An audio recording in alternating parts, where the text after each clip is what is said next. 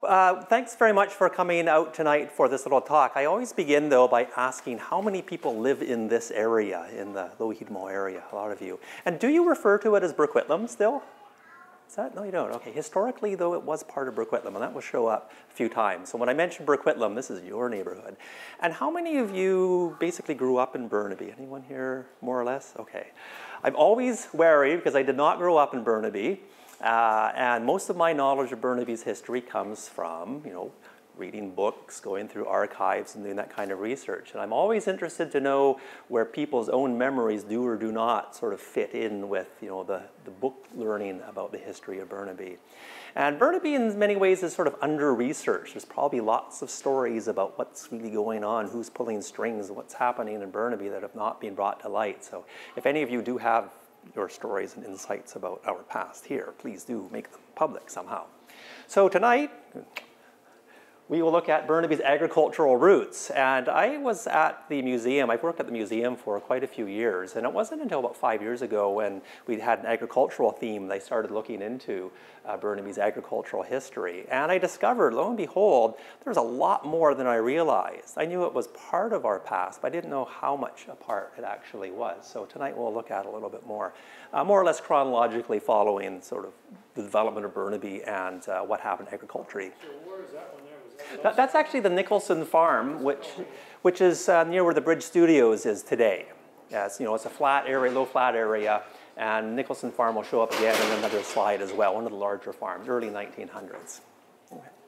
So Burnaby, this is sort of a modern map, but Burnaby, of course, is always the land between New Westminster and Vancouver.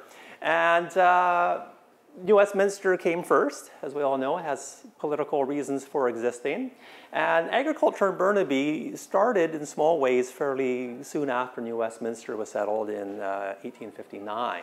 So possibly the first area that saw some agriculture was along Marine Drive, the North Arm area, or what we might call the Big Bend.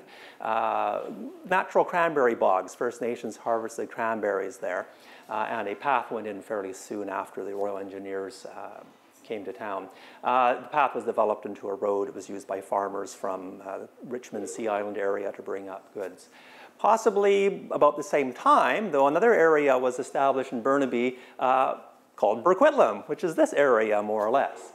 And the reason this area developed was because there was access. The Royal Engineers built a road from New Westminster to Burrard Inlet to provide a saltwater emergency exit in case those pesky Americans decided to come up and claim more land for the United States.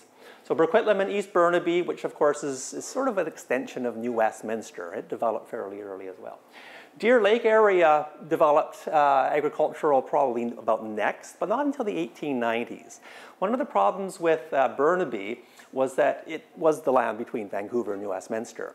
And people preempted land in this area, usually the best agricultural land first, and then sat on it. The preemption laws initially didn't say you had to do anything really with the land. So the Deer Lake area was bought up early, and the original owner sat on it until the 1890s and then sold parcels to people who wanted the farm.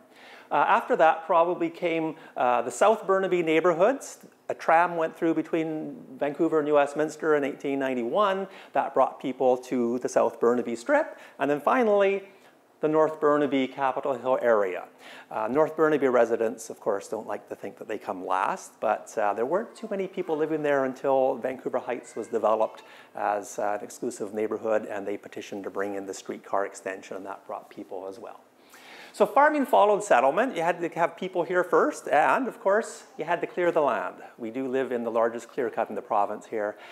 So you can imagine early inhabitants of Burnaby facing huge stumps after the logging crews went through.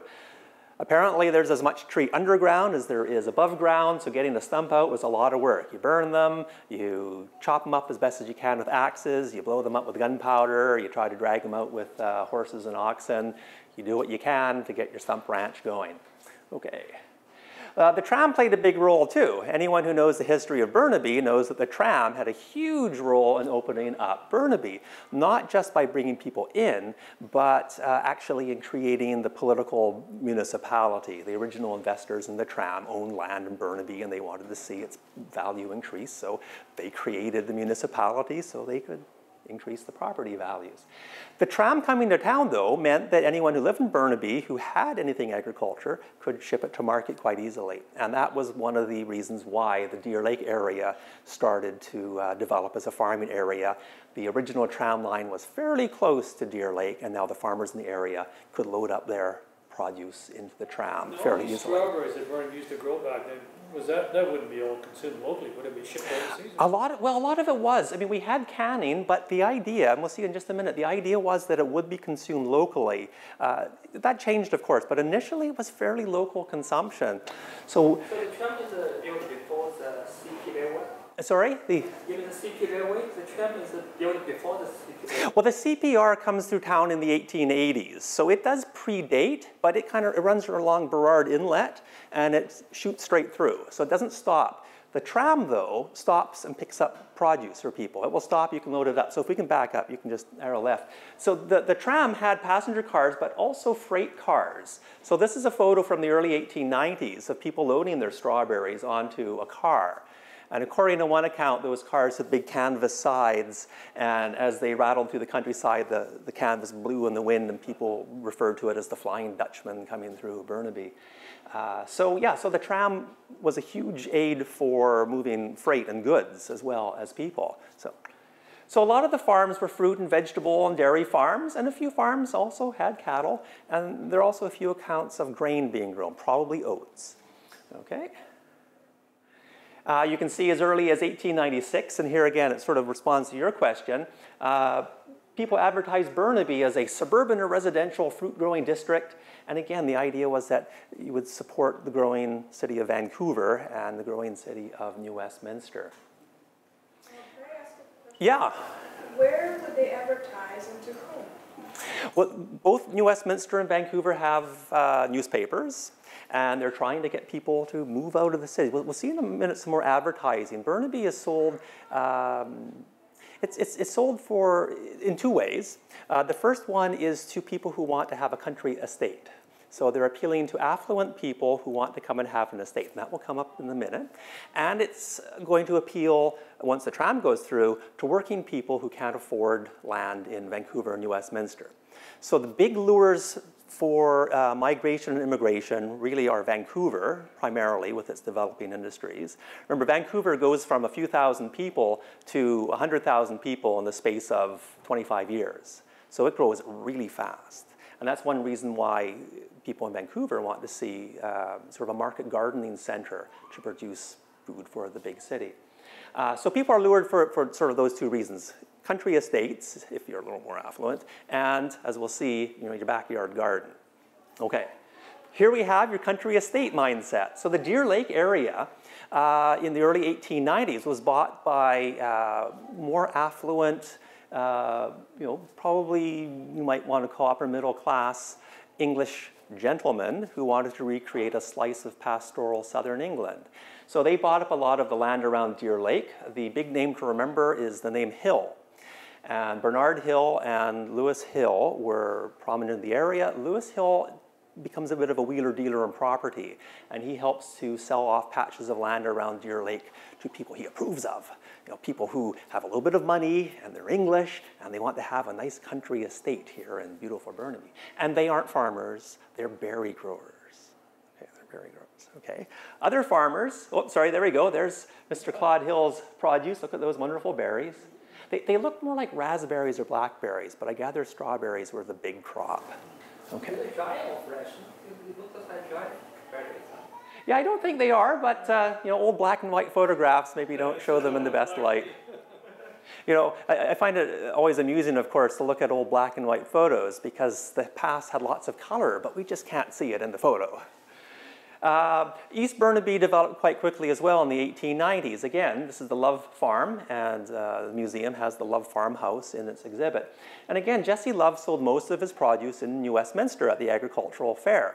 And a lot of it's consumed locally, but there also are canning facilities in New Westminster by the end of the 1890s. So some of it is canned and shipped locally. I don't know how far it went. Some of it might. I mean, the salmon stuff, a lot of salmon was canned there. I don't know about the Delaware frozen foods and that Royal City Cannery. That was like 30s or something. Building was back in the 1800s. Yeah, New Westminster was at that time seen as being sort of the gateway to the Fraser Valley. So agriculture played a huge role in Burnaby, or sorry, in New Westminster, not because there was a lot of growing going on, but because it was the market town for the Fraser Valley. And back up a little bit into Burnaby, and it's the market town for Burnaby produce. And Jesse Love, who's standing there on the left, actually was quite prominent as a local horticulturist who won awards at the fall fairs and was quite well regarded. Of course, he had 11 children help him out on the farm, so you know, many hands make light work.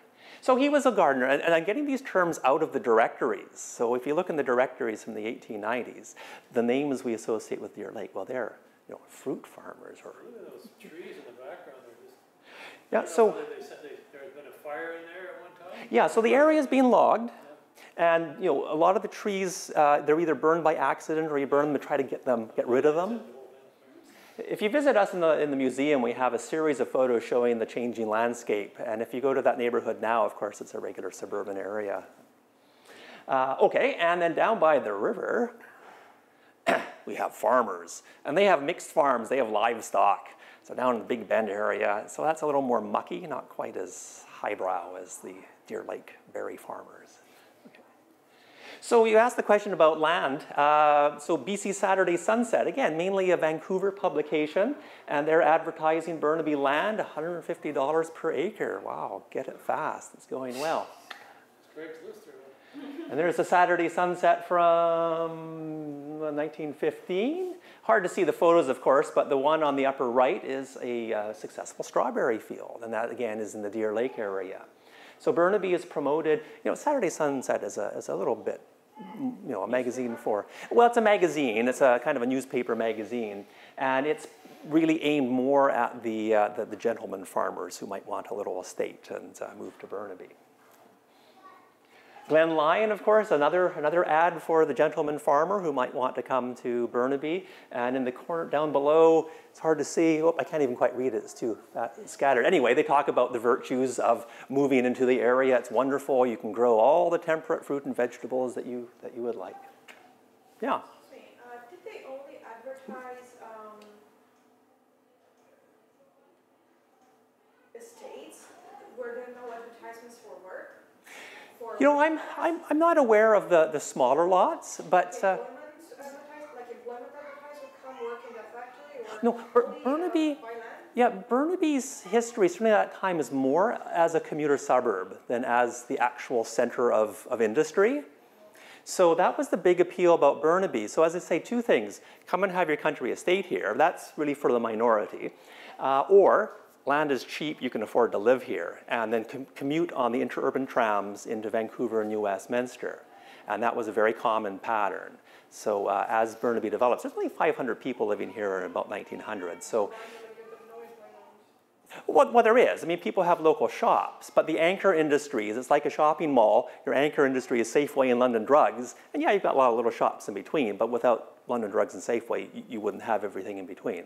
So Burnaby, so Vancouver and New Westminster are the anchor communities, and New Westminster, it has its own local shops and local industry, as we'll see, but it caters to the bigger cities quite a bit as a commuter suburb, which has changed a bit over the years, but that's still partly true today, I think. So as agriculture grew, especially again along the South Burnaby area, so the trams do bring people out who can't really afford more expensive property in Vancouver. Taxes are relatively low. Quite a thriving agricultural scene develops in South Burnaby. It's a big enough scene to warrant an agricultural hall. So if you're prowling around Central Park one of these days, try to remember a time before 1920 when it had an agricultural hall. A lot of neighborhoods also had. How long did that last, that agriculture? It was torn down about 1920. Okay. Yeah, the areas also had farmers' institutes. Burquitlam had a farmers' institute. There were several around Burnaby. This is a meeting of the Provincial Farmers' Institute in Victoria. Agricultural is a government office? No, it's a municipal building put up. I think it was put up by a local organization. Something like a community center? Yeah, but I don't know if Burnaby municipality helped pay for it or if it was just local conscriptions, people who were members of the agricultural society put it up, because it was went along with another organization. But I'm not sure who actually funded it, which is a good question. So Farmers Institutes and their female equivalent, Women's Institutes. Ta-da! So there's a meeting of Women's Institutes also in Victoria. And again, if you look into the history of BC, Farmers Institutes and Women's Institutes are huge. They play a big role. And they were here. And there might still be a couple here. Ocala, after about 1911, it's on the shores of Deer Lake. It also has an award-winning farm. Again, largely to feed the people who live in Ocala. So you talked about local industries. Well, there's a local industry. One of the biggest employers in Burnaby until, what, 1980, when did Ocala close? 6, 7? Anyway, it was one of the largest employers in town was the prison, for better or for worse. And it's on the other side of the lake from the affluent Deer Lake farmers, and they just didn't want to talk about it. Okay. Here in Burquitlam, of course, our neighborhood here around Lougheed Mall and further up. It's developed into quite an agricultural area by 1910, 1911.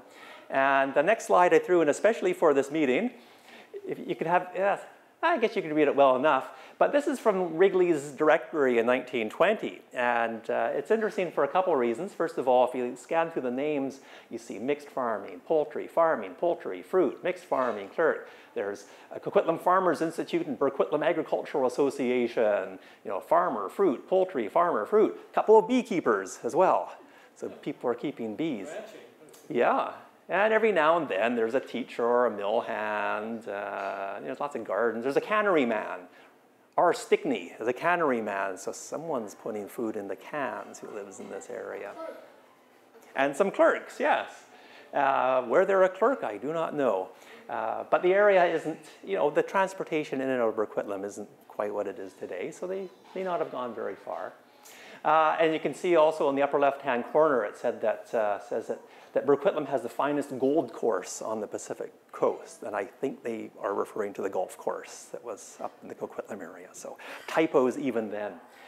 But it's also interesting that Burquitlam gets a separate section in the directory, because Burquitlam, of course, means partly Burnaby, partly Coquitlam. These days, you would be either Burnaby or Coquitlam. And if you lived in Burnaby up until the late 1940s, your address really was either Vancouver or New Westminster, because we didn't have a main post office. We had sub-post office, but not a main post office. So we fell usually under Vancouver or New Westminster, but Burquitlam has its own identity. So it must have been quite a scene. And if you prowl around this neighborhood as well, I know there are some old farmhouses that date back to the 1920s and some old... This is Holmes manufactured drugs. WA. Yes, it makes you wonder. What is he manufacturing? Yeah, it's kind of fun to look through these directories. They're actually online. You can get them through the Vancouver Public Library. Okay. The Lazelles area, we think of it now as the government road area. Again, small mixed farms in that area as well, and appealing to people who aren't as affluent, and their farms are partly to support their own family, or largely to support their own family. Now, the reason I'm showing Seaforth School is partly because it was in the Lazelles area, and partly because it had a school garden. Now, this is not the Seaforth School garden, because I couldn't find a photo of Seaforth School garden. But during the First World War, schools participated in victory gardens, grow food and vegetables so that you don't have to ship all of your major agricultural products locally. You can ship them all overseas to help the war. And there was also a strong belief that at this time, BC was losing its agrarian values. So the Ministry of Education decided we needed school gardens at our schools to help get kids to get dirt under their fingernails and feel the spiritual renewal of working on the land. Of course, it didn't work. Migration to the cities kept on going anyway. But that's why I threw that in. So school gardens as well as family backyard gardens. Oh. Yeah, that's actually in Victoria. So that's not Seaforth. Yeah, that's actually in Victoria because that was the only photo I could find from that era of a school garden. You can tell by looking at someone just standing on their rakes or whatever, they're not too interested in what... No. And the reality was, if you did live in a real out-of-the-way rural community, life was pretty harsh. I mean, we're not the most agricultural province here in BC. Burnaby Heights, once it gets developing in the late 1900s as well, by late 1900s I mean 1908, 9, 10, of course it follows suit. People have big backyard gardens, they have chickens as well. That's just pretty standard. Which brings up the question, which came first, chicken or the egg? I think one of the interesting things about history as well is when you can tie it into your own personal history. And my mom grew up on a farm in Vancouver Island in the 1930s, late 20s, early 30s. And she had an inordinate fondness for eggs. And I couldn't quite understand why she was so fond of eggs. Well, then I learned a little later that her father and uncle really got into the chicken business about 1927. They invested their shirts in chickens. And that was just before the Depression ruined everything. And I didn't realize that raising chickens was a big thing in the 1910s and 20s. And it became a big thing for a couple of reasons. First of all, chicken breeders came up with good chickens, good hens, to lay lots of eggs so that people could raise them well. Chicken researchers also discovered how to make chickens lay a lot of eggs. They discovered what light cycles will do, daylight, darkness cycles will do. They discovered what to feed chickens to make them healthy and to lay a lot of eggs. So by about 1911, the provincial government's really encouraging people to get into chickens. It doesn't take a lot of land, it doesn't take a lot of labor to raise chickens, and guess what? Mom and the kids can look after chickens as well. So put all those things together, people are getting really excited about raising chickens in the 1910s and 1920s in Burnaby. And we had some very, very large, poultry farms. People had ducks as well, ducks and geese. And some of the chicken ranches in Burnaby had 6,000 heads of chickens. So they were quite large. These are mainly in the South Burnaby area that I know of. So some of them were pretty darn big flocks of fowl. Looks like a duck or a goose. Yeah, I think there are ducks and geese in that photo. They weren't quite as popular as chickens, but they were here. And of course, almost anything you can imagine. By the 1920s, people kept pigs, they kept goats, they kept bees. They kept flowers. At the time, the people raised ducks and goose, but nowadays nobody will raise the ducks and goose, but the people did raise the chicken, right? So what's the change for us? Yeah, and chickens, again, bear in mind, they're mainly raised for eggs. Not exclusively, but eggs are the big thing. In fact, there's a song came out in the 1920s, an American jazz song called Big Butter and Eggs Man. And that's because this whole idea of having one cow with milk and getting some butter and eggs, it was a North American phenomenon, the rise of those two sorts of forms of husbandry. And so songs like Big Butter and Egg Man come out. There's another English song, Chick, Chick, Chick, Chick, Chicken, Lay a Little Egg for Me. You might know that song. So it was quite a large phenomenon, and Burnaby tapped into it as well. And Burnaby backyard agriculturists tapped into all sorts of things. This is up near Bonsor Park, rec center now. I'm not sure exactly what angle the photo is looking at, but it's in the Bonsor area. The beehives are not from Burnaby. I had no 1920s old Burnaby beehive photographs. The girls with the flowers, though, are from Burnaby. And then in the lower right-hand corner, someone in the Big Bend, North Arm area decided to put in a wildlife reserve so you could come down and hunt your own ducks and whatever would come there. More than bacon? I don't know if they do, but we're going to come to the question of pigs in just a minute, though. We're going to come to that, yeah. I think it makes logical sense because you eat eggs every day, whereas bacon, if you kill an animal, it's not necessarily about the blood and the death, but it's just it lasts a few weeks, a month maybe, and then it's done. And then you have to do another one. Whereas for chickens, you can have... They keep on going, yeah. So, the source of the food. And it's a lot easier to raise chickens. All you need is a yard and a coop and let the chickens run around, throw out a handful of seed every now and then, and maybe a few of them will get sick and die, but most of them will carry on, and yeah, they'll lay a few eggs. Every few days you'll get some eggs from them. Pig's a little harder to work with, and yeah, once your pig's gone, pig's gone. You also hear, back it up one more. You also hear stories of exotic crops like grapes. Some people even grew tobacco. You hear of mink farms. You name it. If it could work here, people probably tried it. It was kind of a free market of agricultural experimentation. Okay, now we can move. And I'd also like to point out, though, that even though Burnaby was a very European community at the time, there was diversity in the people who especially were involved in agriculture. We have a lot of names that are not English names, Scandinavian names, Eastern European names as well. And of course, we do know that there were Sikh and Chinese workers who were brought onto farms. And they also owned, well, they didn't own, they weren't allowed to own land, but they leased property and became quite successful. The Chinese market gardeners in particular were extremely good at farming on soil that maybe wasn't quite as productive. So particularly along the Fraser River in the Big Bend area, the landowners leased land to the Chinese market gardeners who did an extremely good job at growing vegetables. And by the 1920s, they actually dominated fruit and vegetable production in the area. They dominated it so much that the province actually passed legislation to try to keep a lid on it. How successful it was, I'm not sure. And one other little indicator too, if you read through this, this is from a newspaper around 1911, I believe, and it mentions in the middle that an Awa, being the only Chinese to enter the lists, carried off at least 2 prizes. My guess is that if more Chinese entered, they'd carry off a lot more prizes. So they were definitely here. And a lot of people who remember growing up in Burnaby always remember the market gardeners who lived in the area.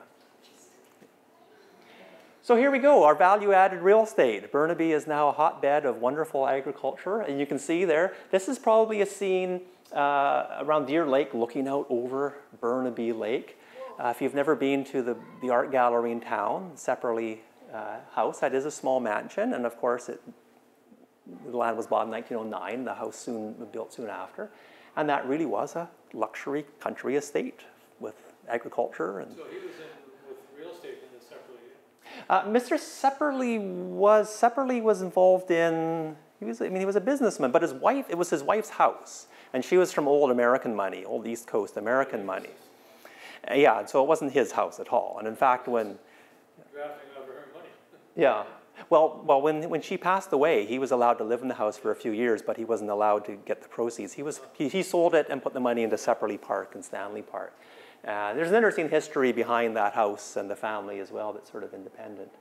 So there we go, lots of market gardens, lots of promotions. So flyers, people put out booklets promoting Burnaby. The municipality put out booklets promoting Burnaby. Good fruit lands. You can keep goats, strawberries, raspberries, loganberries, flowers, vegetables under glass. So greenhouses. Were these good fruit lands parcels from the land that you mentioned at the beginning that somebody came and set up on that land? Like there were 3 or 4 major areas in Burnaby. Are these like parcels from those? Yeah, I don't know the details, but people who preempted lands in the 1860s, and that's a whole story on its own, usually were people in prominent places, like Colonel Moody, for example, who was head of the Royal Engineers from 1858 to 1965. People had an inside scoop, bought what they thought was going to be the best land and sat on it, hoping it would make a lot of money, and then they would sell off parcels. So there was a lot of that going on around the Lower Mainland, prominent people getting the good, and still going on. Yes, it's part of our history here. The specific area around Deer Lake, Lewis Claude Hill teamed up with a fellow named Hart, Mr. Hart from New Westminster. And if you go to that area now, you can see Hart House Restaurant. So Mr. Hart was a realtor and developer from New Westminster who liked to come up to Deer Lake with his family in the summers. And Mr. Hart and Mr. Hill decided about 1903, when the electricity lines came to the neighborhood, that this would make a wonderful area to subdivide and turn into little estates for affluent people. So Mr. Hill, Claude Hill, was able to buy up a lot of land, and along with Mr. Hart, they divided into the Deer Lake Crescent Estates and started to sell it off. That plan ran out of steam in the Depression just before the First World War, and then the First World War itself kind of took the steam out of people's bank accounts. A lot of the local wealthy people lost money during that time.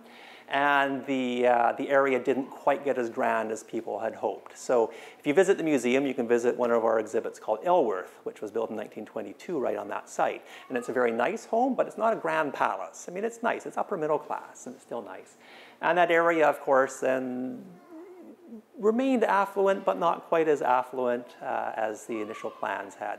Of course, today the Buckingham Heights area is quite a wealthy neighborhood, but that's, I think, a slightly different story. So, thank you for presenting kind of the process, how it got from just a few people in the area to multiple parcels. Money, making money. There we go, good fruit lands. Look at those costs. So goats, we have all those. We have small fruit gardens, suburban homes, honey, half-acre lots. So I guess my point is, it was really alive with this idea of agriculture. Oh, and roses, special roses, bred right here in Burnaby. And some of the operations were large. So for example, in the lower right-hand side, the Nickel Farm, which was in the very, very, very first slide, it's about where the Bridge Studios is now on the Vancouver border down the lowlands. It was a self-sufficient commercial farm. It supported the family, and they presumably sold their goods and were able to make a living out of it. The upper left slide, though, is of the, I believe it's the Price Raspberry Farm, and it's overlooking Deer Lake, which is, you can't see, but it's down below. And even though it was largely a self-sufficient berry farm, Mr. Price still worked as a cobbler in Vancouver, which was not uncommon for someone in the family to work elsewhere as well. So large operations, but a lot of them were small, mom and pop operations. If you couldn't afford a country estate, at least you could own a patch of land. This is somewhere in the Burnaby Lake lowlands area. You didn't pay a lot of money, but you didn't get a lot of services from the municipality. So you got your patch of land, you had to dig a well, you had to put in your outhouse, but you could feed yourself. It is pretty bleak. Now, I'm not entirely sure if this house goes along with a story, I can't remember the people's name, who settled in that area. They did make, do better, and then they moved up to North Burnaby a few years later. Okay. We also had a lot of poultry breeders. I had to show this slide. The swastika poultry plant. And this was on Douglas Road, which is now Canada Way, not far from the Edmonds area. I should mention that Miss Brown changed the name of her poultry plant at the outbreak of the Second World War. It became the Douglas Road poultry plant. But Burnaby was home to quite a few very large poultry breeding stations. In fact, supposedly the world's largest chicken incubator was in South Burnaby in the late 1920s, or so the owner claims. The larger pattern, though, even though there were large commercial farms, was that farming was something for the family. You could buy a large patch of land, mom and the kids could look after a couple of animals, chickens, pull some weeds, do some vegetable tidying, while dad worked somewhere else. Dad would get on the interurban tram, commute into Vancouver, commute to New Westminster, commute to an industrial site somewhere in the area, and work there as well. You even have lots of stories of dad who works at a mill, and he has to go off for 3 or 4 months at a time and leaves mom and the kids to look after the big backyard garden. So that was very, very common in Burnaby. Times change, though. Even by the 1920s, as Burnaby's population increases, we're looking into the 20,000s for the population of Burnaby by the 1920s. People are excited about agriculture, but they start putting limits on it. So for example, in 1921, they decided to clamp down on pigs. So here's a response to your pig question. Pigs can be kind of stinky, and people didn't want pigs living near where they lived. So Burnaby starts thinking in terms of, well, let's put some agriculture here and leave this area as residential. And we start engaging in zoning. And zoning is popular in the 1920s. It's the latest municipal planning fad. And Burnaby gets into it as well, and they decide, well, some areas are residential, and you can't do whatever you want with your backyard property in a residential area. Maybe some of you know more about goats than I do, but you can't keep male goats, but you can keep female goats. Only, does anyone know if female goats are better behaved than male goats? They are, okay. That's probably why. And you can't keep swine, so no pigs. Now, Burnaby had a rather special depression experience, partly because it's largely a working class neighborhood. People are growing fruit and vegetables to support themselves. And the depression hits Burnaby quite hard. Now, for some people, it's business as usual. So people carry on growing flowers, fruits, vegetables, and they come together and exhibit them. Other people, and here's a great little cartoon from the Burnaby broadcast in the early 1930s, a little bit of a joke about the man is looking through a seed catalog and his wife says, "Now listen to me." "Oh, now listen to me." Every year about this time, you are a big, strong man, and you must have a garden where you can work out. Then the weeds get really healthy, your wind gives out. Well, I've exercised a hoe for the last time, so you better think twice, I'm out for good. So he's going to garden, making his wife do all the work, and she's not very impressed. For other people, though, during the Depression, people like, whoops, got ahead of myself, no, keep going, yep. There we go, new businesses in the Depression as well. Someone starts a bird farm, Burnaby Game and Bird Farm, where you can go and hunt and get your own different animals, bantams, pigeons, different game. But for other people, like Elf Bingham, who was very active in municipal organization during the Depression, for other people, the Depression in Burnaby was quite severe, quite harsh. We had a very high unemployment rate. People were, in many cases, I'm sure, desperate. But we have a little bit of local agriculture to fall back on. So the people on relief were encouraged to grow their own fruits and vegetables. They were at times given seed so they could grow their own fruits and vegetables. Mr. William T. Wilson, mentioned in this little newspaper clipping, he was a local man about town and a huge proponent of do-it-yourself horticulture. And he encouraged people, especially people who were on relief, to grow their own fruits and vegetables. Another group which you may know of, the Army of the Common Good, was very active organizing working people in Burnaby to help them feed themselves. And they approached the municipal council to use Burnaby land to grow fruits and vegetables for their members.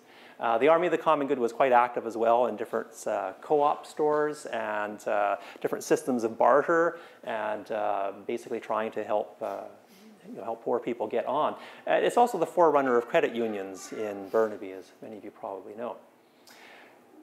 Well, Burnaby limped through the Depression. The Second World War brought a little something different by way of agriculture to Burnaby. Mr. William T. Wilson, who you saw in the newspaper clipping earlier, became actually the first reeve of Burnaby when Burnaby came out from under receivership, which it was under for 10 years. And again, a big proponent of backyard gardening. When the war was declared in 1939, he, under the table, encouraged people to grow victory gardens.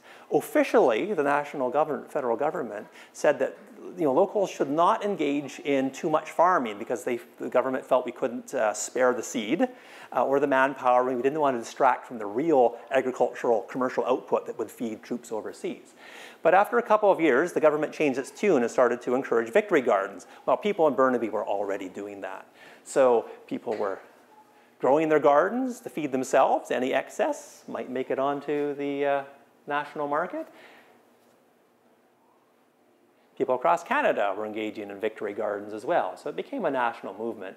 Here in Burnaby, of course, lots of people participated. We were sort of the center of victory gardening in the Lower Mainland. There you go, another post in the local newspaper about the Victory Garden Club. And Lockdale, which is, I don't know what the modern term for that area is, between Capitol Hill and Burnaby Mountain, that area in there. And in South Burnaby as well, the vegetable garden in wartime, Victory Garden. So it was a big deal in the last couple of years of the war to be a victory gardener. Lots of articles about how to do it, lots of people turning their backyards into victory gardens. Following the war, however, agriculture in Burnaby does go into a bit of a decline, and there's a couple of reasons for it. In general, family farms in BC go into a decline. Farming is becoming a business, and if you don't go big with your business, you're not likely to compete. And as one example, if you look into the history of dairy producing in the province, for example, in the 1920s and 30s, lots of small producers sending milk into the distributors. The politics were absolutely ruthless. The distributors really tried to, cheat. The producers, they formed co-ops, such as what became Dairyland, and then the politics were absolutely nasty. So family farms as just mom-and-pop operations, and the kids went into decline as well. Plus, Burnaby had a slightly new vision. The administrator who ran Burnaby for the 10 years during the Depression after we lost our local government, and that's a story on its own, decided that one of the problems Burnaby had during the Depression was we didn't have enough local industry. And that's when we got things like the first oil refinery and the Ford assembly plant. So Burnaby was opened up to a little more industry. But perhaps one of the big reasons why Burnaby's agriculture went into decline was because We saw more subdivisions.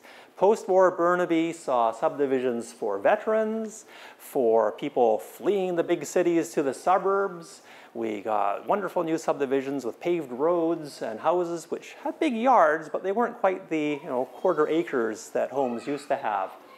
And agriculture became a little less important also as people could, slowly started to buy cars and could drive into the city for different sorts of events. We also saw a new set of bylaws come into play in the mid-1940s that, again, start to restrict agriculture a little bit. Again, more of this industrial vision for Burnaby.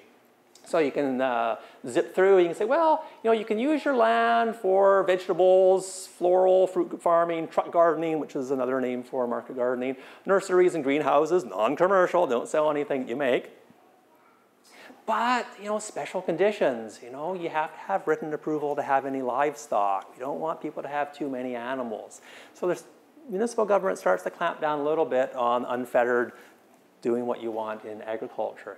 But of course, agriculture holds on. A lot of people evidently got permission to do what they did. And through the 1950s and 60s, there are still some large farming operations. The upper left-hand corner, greenhouses in the Lockdale area in the 1950s, again between Capitol Hill and Burnaby Mountain. Upper right, we have the Lubbock Farm, although our assistant curator tells me it's pronounced Lubbock. I'm not sure if anyone knows the proper pronunciation. Do you know? I've heard it Lubbock. I've heard Lubbock, but I've been corrected and told Lubbock. And you've heard Seeperley as well. Keep that in mind. The Lubbock Farm was between Deer Lake and Edmonds too, and it lasted until the 1980s. They bred a lot of horses there as well, so quite the farm. It's one of the few farms that had livestock, large livestock like cows. Lower left, of course, the Burnaby Winter Club, which is still there today. And in the early 1960s, it had sheep and cows grazing next door. And the lower right, again, closer to this neighborhood, the Stiglitz Mushroom Farm, which was quite prosperous until the late 1960s when even mushroom farming was squeezed out to the Fraser Valley. In 1965, however, the local municipal government had a slight change of heart about the direction that Burnaby would take regarding agriculture, and the new bylaws at that time recognized agricultural districts, mainly the Fraser River, North Arm, Big Bend area, but also some areas around Burnaby Lake and little patches here and there. And so you can have your truck gardening operations, small farming, orchards, nurseries, even peat process, even mushroom growing, but you can't put it too close to your neighbors. And that's in an agricultural district, but we also have a slightly different district, the small holdings district. And again, you can have your gardens, your orchards, moderate commercial activities, and under number 4, uses permitted, you could even keep a few animals too. They're not going hog wild, but you can also keep a few animals. So again, a growing realization that maybe an agricultural component in Burnaby is a good idea. And of course, in 1973, the Agricultural Land Reserve enshrines the big patches of agricultural land in Burnaby as agricultural land, and they still remain in the Agricultural Land Reserve today. Now I'm going to leave off here in the early 1970s because I think by 1980 we kind of have, and I don't know, you should probably add your opinion too. My sense is that by 1980 we're starting to see sort of the urban Burnaby that we're more familiar with now. People I talk to who grew up in the 50s and 60s, they remember a fairly rural Burnaby. Even if you lived in a subdivision with blacktop roads, you knew that just a couple blocks away was, a farmyard or all this undeveloped area. I don't hear those stories after 1980 so much. You start seeing shopping centers and you start seeing, more people commuting and less people farming. But you still have an extremely large backyard garden. So if you would like to see more about agriculture, we do have some agricultural exhibits at our museum as well. We have a farmhouse. We have agricultural tools. We brought along a few of our agricultural artifacts as well to show people. You might wonder what those are, and we can talk about those a little later. So you're welcome to stop by again and see what we have that's agriculturally oriented in our museum. So last slide, because of course we bring history to life at the museum. There you go. So that's all I have to share, and I'm wondering if any of you have some stories, especially if you've lived in Burnaby for a while, if you've noticed anything agriculture that you might like to let us know about. Last time I did this talk, I know everyone wanted to talk about the chicken farms they remember as kids growing up. This was in South Burnaby, but yeah, they all remember chicken farms. Yeah. I actually grew up in North Delta, and in a very nice part of North Delta, and 2 blocks in a very suburban area, there were cows and sheep.